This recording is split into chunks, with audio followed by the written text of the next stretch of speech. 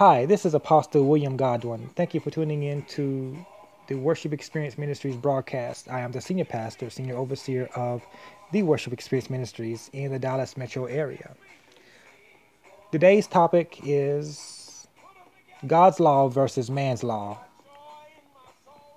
Yes, it is coming from the recent acts that has happened in Kentucky concerning County Clerk Kim Davis being arrested, put in jail for her beliefs that marriage should be between one man and one woman, and simplifying that that's God's word, it's the foundation of God's word. And I'm going to take you through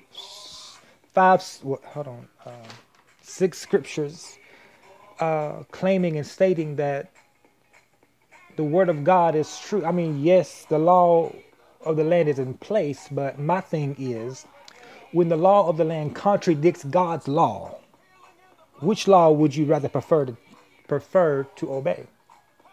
Now, I understand that she has a belief system that's saying that she's not going to issue marriage license to same-sex marriages, same-sex couples. I'm sorry.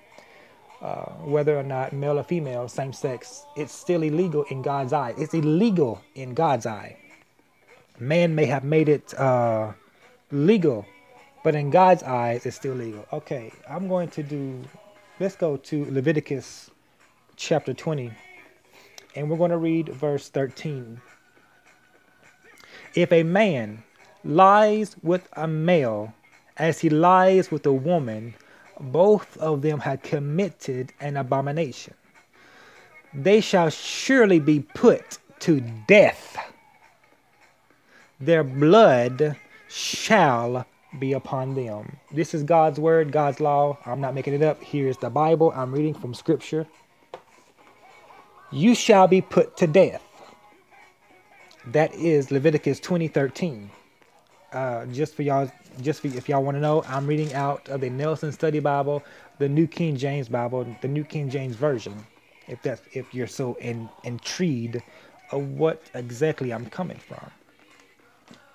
But you shall be surely put to death. Homosexuality is a major sin. It is a stench in God's nostril. And for those people who want to walk or even operate in that vicinity of sexual relations, it's just nasty. Let's go to Mark chapter 10. And I'll be reading verse 6 through 9. And verse 6 through 9 says this: But from the beginning of the creation, God made them male and female. For this reason, a man shall leave his father and his mother to be joined to his wife, a woman.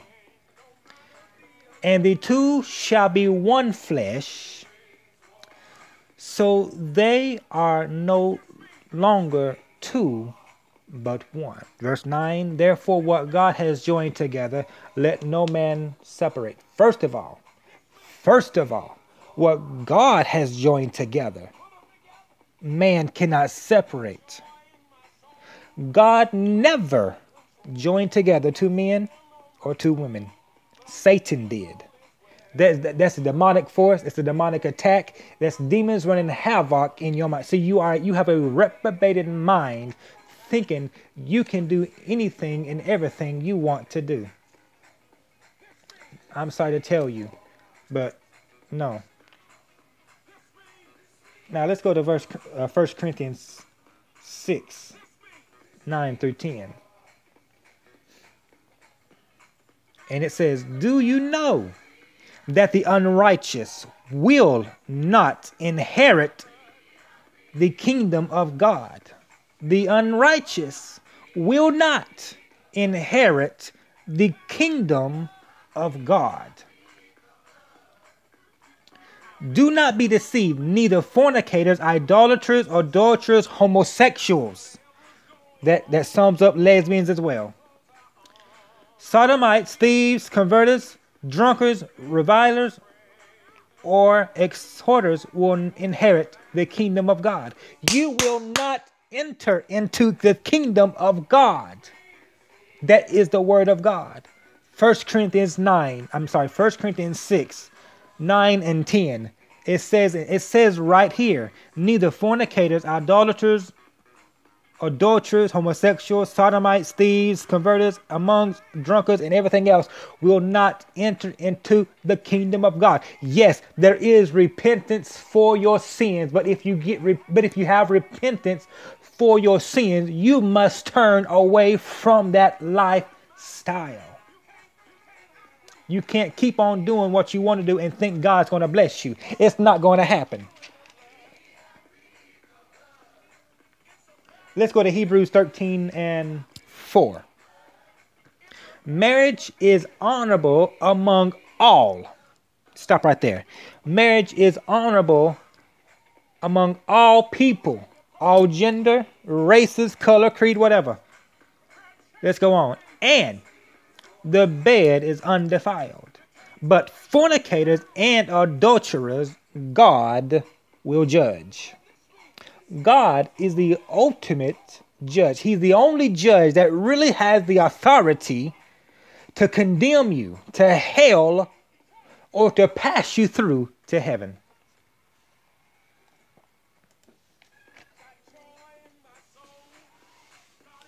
Let's go to Jude chapter 1, verse 5 through 7.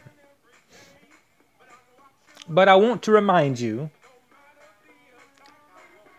though you once knew this, that the Lord, having saved the people out of the land of Egypt, afterwards destroyed those who did not believe. And the angels who did not keep their proper domain, but left their own abode, He has reserved in everlasting chains under darkness for the judgment of the great day. Verse 7. As Sodom and Gomorrah and the cities around them in similar manner, to these having given themselves over to sexual immorality, homosexuality, and has gone after strange flesh, are set forth as an example, suffering the vengeance of eternal fire. In other words, you're going to burn in hell. That summed up all in one. You're going to burn in hell because of your sins. The last verse I'm going to read is Romans chapter 1, verse 24 through 32. Therefore, God also gave them up to uncleanness in the lust of their hearts, to dishonor their body among themselves, who exchanged the truth of God for a lie, and worshipped and served the creature rather than the Creator, who is blessed forever. For this reason, God gave them up to vile passions. For even the women exchanged the natural use of their body for what is against nature. Likewise, also the men, leaving the natural use of their body for the leaving the natural use of the women, burned in their lust for another man, with men committing what is shameful. I'm going to read verse 27 again. Likewise, also the men, leaving the natural use of their body, women burned in their lust for another man, with men sleeping with men, committing what is shameful, or women sleeping with women, and this is vice versa, and receiving in themselves the penalty of their error which was due. And even as they did not like to retain God in their heart, in their knowledge, God gave them over to a reprobated mind to do these things, which are not fitting, But being filled with unrighteousness, sexual immorality, wickedness, covetousness, full of envy, murder, strife, deceit, evil mindedness, they that worship Satan, backbiters, haters of God, violent, proud, boasters, inventors of evil things, disobedient to parents, undiscerning, untrustworthy, unloving, unforgiving, unmerciful, who knowing the righteousness or the righteous judge, knowing the righteous judgment of God, that those who practice such things are deserving death. Not only do the same, but also approve of these things who are practicing them. So basically what that scripture, the last part of that scripture was talking about, those of you who condone, those of you who back up homosexuality, those who say it's okay, the same like manner that's going to happen to the ones who actually perform the act, God's going to do the same thing to you. The Bible says, with what measure you judge to others, God's going to measure that judgment back to you. So, in other words, Miss Kim Davis, now I'm going to get back on subject. Those were scriptures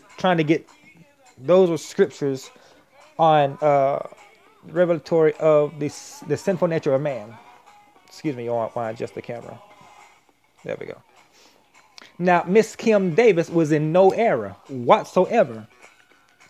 She did what was right. She did what was right at all costs. Because the Bible clearly states marriage should be with one man and one woman. Because the Bible says be fruitful and multiply. How in the world can you multiply when you got two same-sex people that cannot be fruitful? Tell me that. You cannot be fruitful if you have the same-sex couple. Now they got the thing where you can adopt. Okay, well, if you adopt, what you going to tell the child? Now, to Mr. Robbie Blankenship and Jesse Cruz, I'm going to tell you plain up and straight. Get delivered. Let God save you. Because you're going to hell. Your lifestyle is a stench in God's nostril. You two are going to be one of the ones, along with Miss April Miller and her lover, who sued Miss Kim. Y'all are going to be one of the couples, two of the couples, that on Judgment Day, God's going to say, depart from me, I never knew you. Because your lifestyle did not pan up to the word of God and the laws of God. Now to Rowan County, I'm going to say this and I'm going to say this. You have a city official behind bars that the only reason why she was put behind bars is because she did not issue marriage license to a same-sex couple. Now, to Judge David L. Bunning, I'm telling you this, that you are very wrong. Just because you are a Supreme Court judge and you hold the office of judge, you are not the official judge. You are not the supreme judge as you think you are. You're letting all this power go to your head because you think you're all that. Well, let me tell you something. As a man of God to a man who's not of God, I'm telling you this. Let her go. Release her. Because if you don't, in the next few days, you're going to see the hand of God on your life, but it's going to take some stuff from you. I'm prophesying. I'm a prophet of God. I don't boast, I don't brag, and I don't lie. You have no right to put her in jail. There's no right. You do not have that right. Just because you're a judge. I pray to God that God has mercy on your soul on the day of judgment, that you too will not enter into the gates of hell.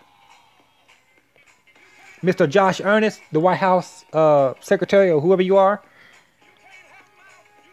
you need to make this statement known to President Obama. That unrighteousness is being prevailed right here. This woman is being imprisoned. She's falsely being imprisoned for her religious beliefs in the United States. Mr. Mark Solemn, who pushes gay marriage, gay rights, just like Robbie Jesse and April and her lover, get it together. I know we're living in the last days, people should say. But us Christians, pastors, oh, another thing, there's a petition being signed for the releasement of Judge Bunning from office. I just want to point that out to you. By city officials and clergy. And don't think that just because you're a judge and you sit on a high pedestal, God ain't going to demote you. Because the Bible says the first shall be last, and the last shall be first. So he who exalts himself above others will be demoted. Now, this comment that I read online, that no one is above the law, that is a total not true statement. Every Christian is above the law. Why did I say that? Because we have God in us, and God is the ultimate law maker.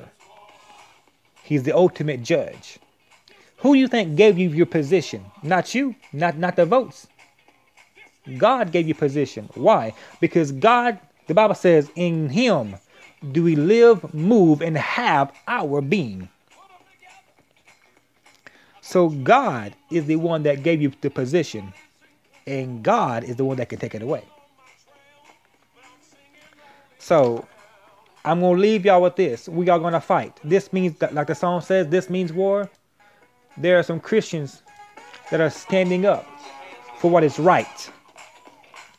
Every demonic spirit of homosexuality is in the earth. Just like we have rapists, murderers. We have every other body out there that's doing wrong.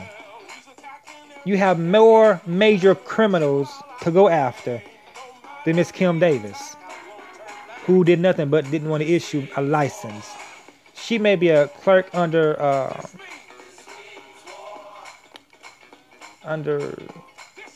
policy or judicial law, but her God is much greater than you. The Bible says, greater is he that's in me than he that's in the world. So,